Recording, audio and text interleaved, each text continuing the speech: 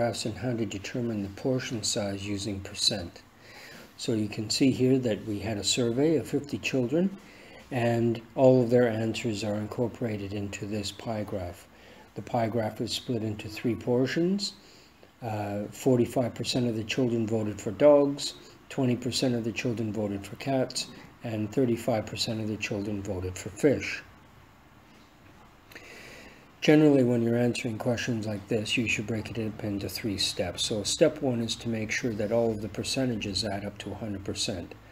So if we just eyeball this, 35% plus 20%, that's 55%, plus 45, those 3 add up to 100%, so we're okay. Step 2, look carefully at the information we have. Well, we know that we asked 50 children, so that makes up 100%. And we also know that a circle is 360 degrees. So that means that 100% is 360 degrees. All right. So we also know that 50 children will equal 360 degrees, because we know that 50 children made up 100% of our votes.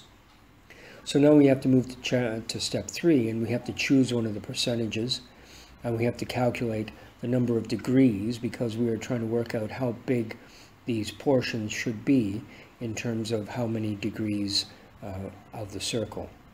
All right, so let's just take an easy one here, and we'll take 20%. So 20% is basically 20 over 100, and we multiply that by 360 because we're trying to work out how many degrees this portion of the pie graph will be. So now we just multiply it across, and that's going to be 7,200. And you know that 20 times 360 is 7,200, and 100 times 1 is going to be 100.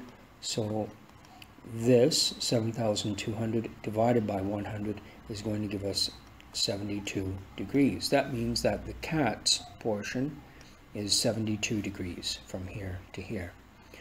All right, now I'd like you to work out the dog's portion and check your work against mine. So pause the video and then come back and check to see if you got what I got. Okay, so pause the video and give it a try. Okay, so 45% is the same thing as 45 over 100, and we multiply that again by 360 over 1. Okay, and you'll see that that is that's 16,200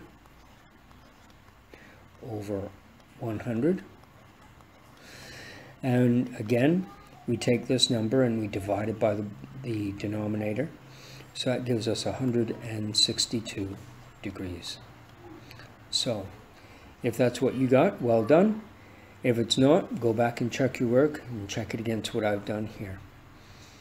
All right, now to work out fish, we don't really need to do any of this to work out fish. If you got that correct and you understand this, then all we really need to do is take this 162 degrees, add it to the 72 degrees, all right, and we'll get our answers. So just add up the units, that's 4, and 70 plus 60 is 130, so that's 234 degrees. So that means that cats plus dogs here is 234 degrees. So if we were to, hold on, I'll just change the color of the pen.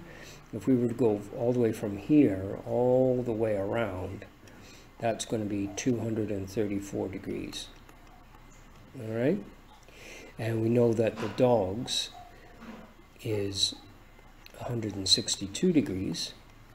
All right, so all we need to do is go 360 degrees, subtract this 234 degrees will equal, what will that be, 126 degrees.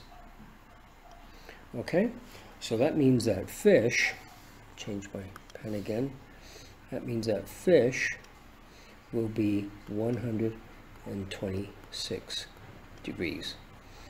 Okay, and I'll put 72 in there just so we don't get confused. All right, so I hope you found that helpful. Good luck.